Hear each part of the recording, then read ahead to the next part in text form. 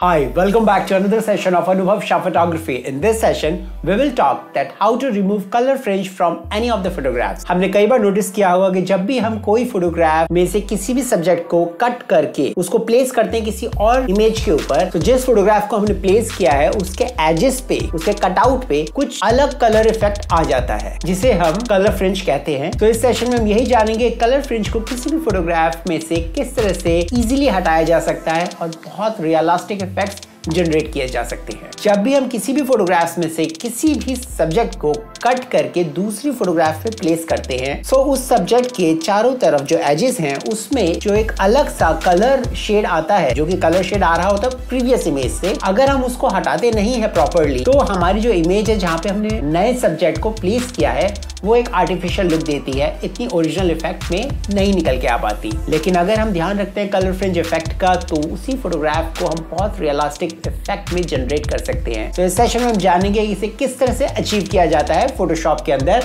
And how to convert this to this. So hello wonderful people, this is Anubhav Sharma from anubhavshaphotography. Without any further ado, let's get started. Make the strings louder.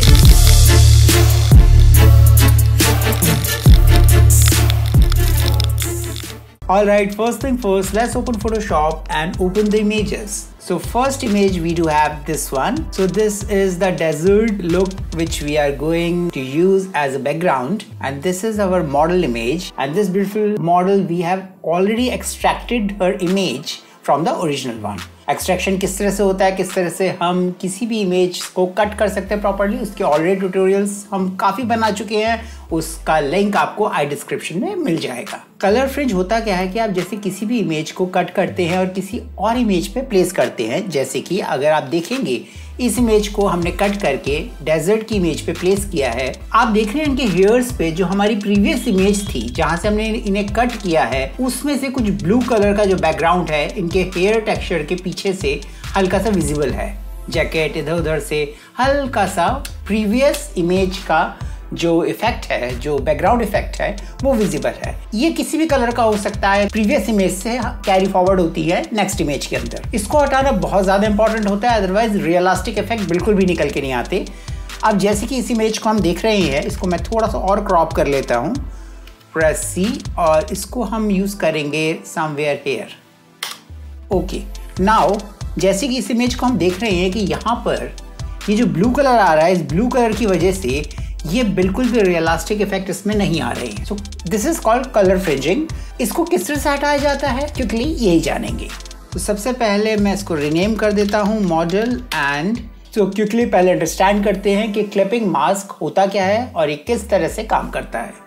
सबसे पहले हम एक layer generate करते हैं और उस layer पे brush select करते हुए और कोई भी कलर सेलेक्ट करते हुए, any colour you like, this is for the demonstration purpose only, और हम इस पे रफ क्लिक करना स्टार्ट करेंगे। नाउ सी, नाउ आप देख रहे हैं कि किस तरह से इसके ऊपर हमने कुछ रफ स्ट्रोक्स किए हैं।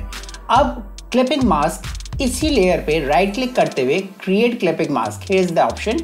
जैसे इस पे क्लिक करेंगे, सी व्हाट हैज हैपेंड कि जो हमने ड्रॉ किया था ऊपर उसका क्लिप एक बना के, क्लिप मतलब जो इमीडिएट उसके नीचे की लेयर है उतने ही पोर्शन के अंदर उसने अपने एरिया को रिस्ट्रिक्ट कर लिया जो हमने ड्रॉ किया जिसके ऊपर।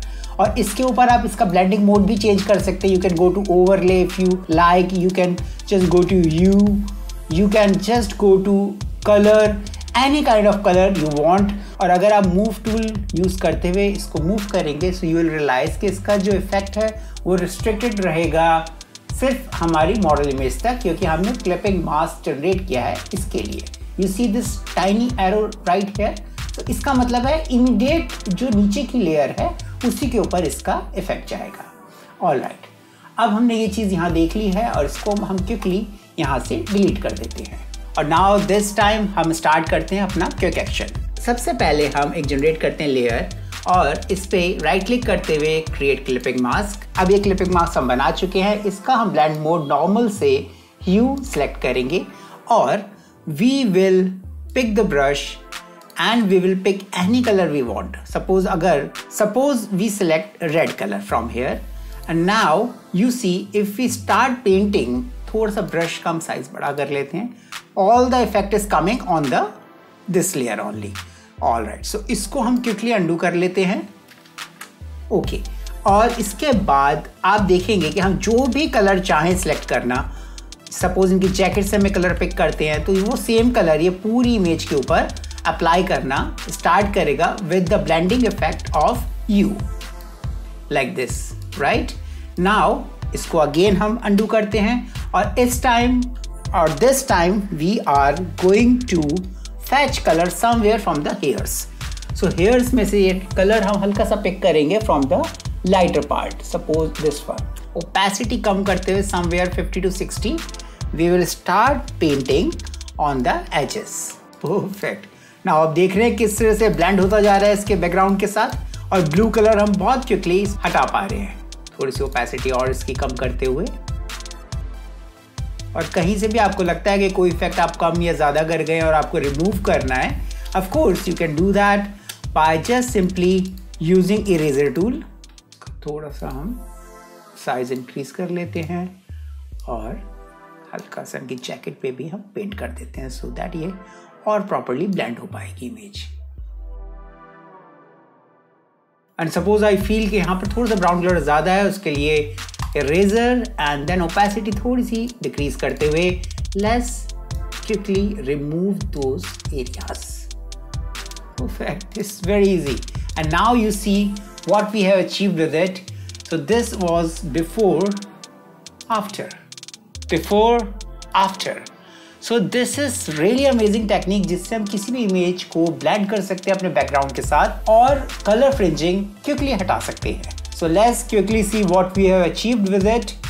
So this was the original image जिसमें कलर फ्रिंजिंग आ रही है ब्लू कलर से, ऐसा लग रहा है जैसे कटआउट हमने अलग से रख रखा है. And with the help of clipping mask हमने कितने सुंदर रिजल्ट्स जनरेट किए and we have blended these two images just like anything. So this is really amazing. Enjoy.